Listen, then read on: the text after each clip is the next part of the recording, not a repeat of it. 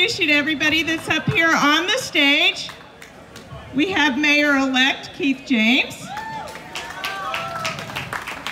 We have Commissioner Christina Lambert. Commissioner Corey Nearing. Commissioner-elect Joe Peduzzi. And of course, we have Leah Rockwell, the Director of Parks and Recreation. And of course, we have your mayor, Jerry Muoio.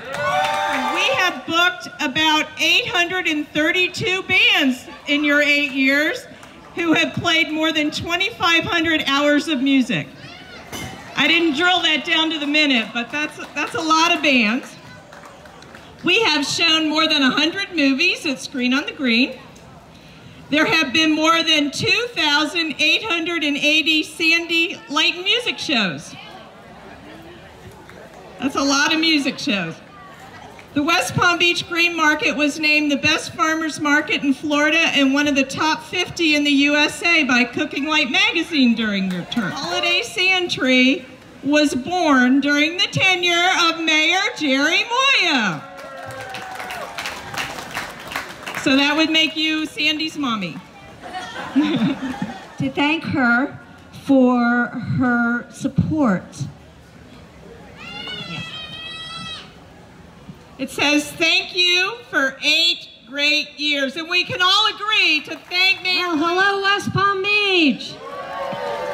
Let's give a great big round of applause for our Parks and Recreation and Events Department. It's amazing what they have accomplished. I'm so happy to be here with you today.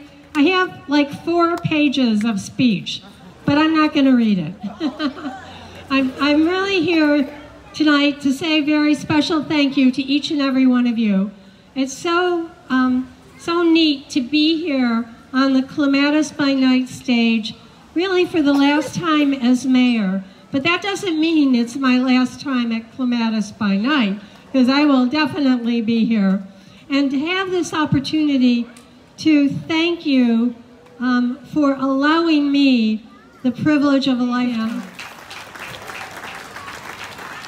I want to congratulate him on his election and wish him the very best. And I want you, with a round of applause, to show him how you're going to support him through the next 4 to 8 years.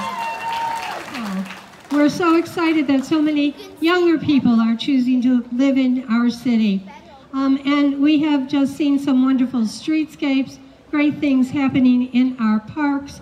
We're about to cut a ribbon on a new water plant, and I could go on and on and on. But I want to say that none of that is accomplished alone. The only way we get things like that done is through the hard work of the 1,600 employees who work for the city of West Palm. We come to work every day, working to make this city a place where people want to be.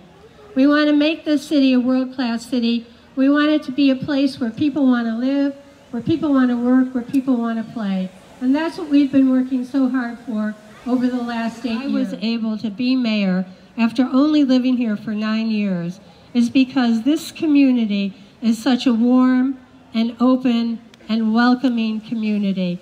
You embrace people from all over. You make people feel welcome, and you've supported me and supported others. So thank you to the community of West Palm Beach.